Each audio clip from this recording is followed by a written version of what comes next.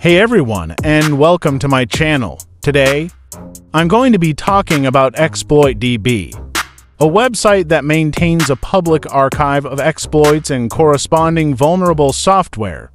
ExploitDB is a valuable resource for penetration testers, vulnerability researchers, and security professionals alike. What is ExploitDB? ExploitDB is a website that contains a database of exploits for a wide range of vulnerabilities, including remote code execution (RCE), cross-site scripting (XSS), SQL injection, and more. The exploits are organized by vulnerability type, software vendor, and product version. ExploitDB is also a useful resource for security professionals who are looking to learn about and mitigate the risks of known vulnerabilities.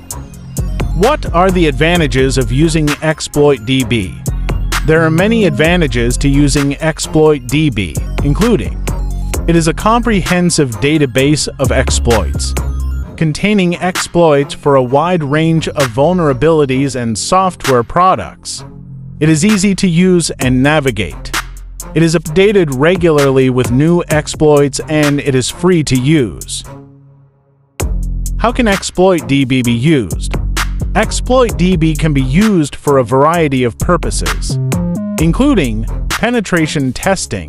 Penetration testers can use ExploitDB to find exploits for known vulnerabilities on a target system. This can help them to gain access to the system and perform further testing. Vulnerability researchers can use ExploitDB to test new vulnerabilities that they have discovered.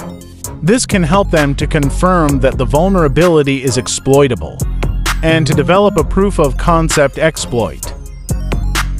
Security professionals can use ExploitDB to learn about new vulnerabilities and to assess the risks to their organization.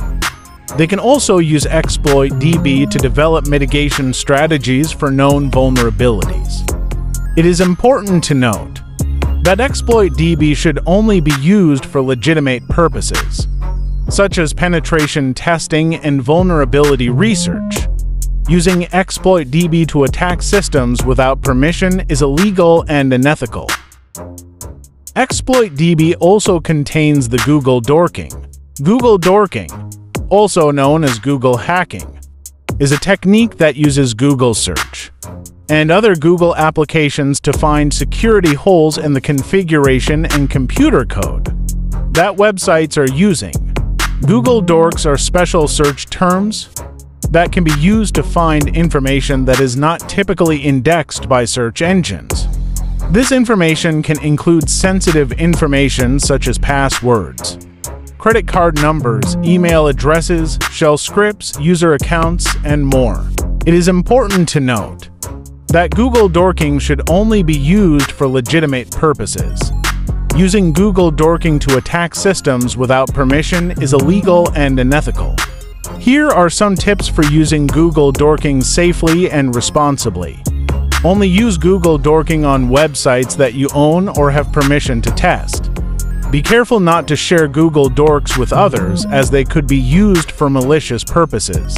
Be aware of the legal implications of using Google Dorking. ExploitDB is a valuable resource for anyone who is interested in security. It is a comprehensive database of exploits. It is easy to use, and it is free. However, it is important to note that ExploitDB should only be used for legitimate purposes. So this is it for this video. Thanks for watching. If you have any questions about ExploitDB, please leave them in the comments below. And don't forget to subscribe to my channel for more security-related content.